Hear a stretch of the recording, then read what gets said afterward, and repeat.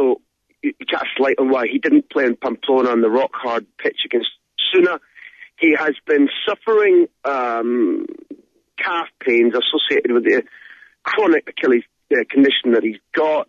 He's been taking these growth hormones, which got him through exactly this period last year, and I think that's an indication that they believe that playing tonight could be a long-term damage to him. So, sorry, Graham, did you say he's been taking growth hormones? Are they allowed in sport?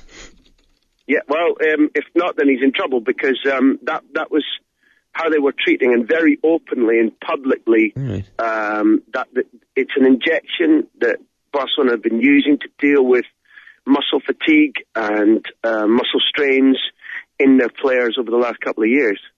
And that they use it as a treatment. They use it in the way that it's a treatment that they've taken from the book of Dr. Müller-Wolfart at Bayern Munich, and he's got a chronic problem which is inflamed, and which, if he plays, say, 3 games in 8 days, or if he plays on a particularly hard pitch, or if he plays in sub-zero temperatures, it causes him real bother. Now, I agree with you, that's a pretty strong lineup tonight.